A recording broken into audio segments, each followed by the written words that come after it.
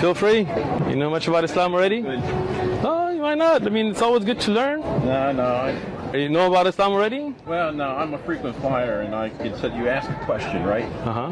Why do the Muslims always blow up airplanes? Good question.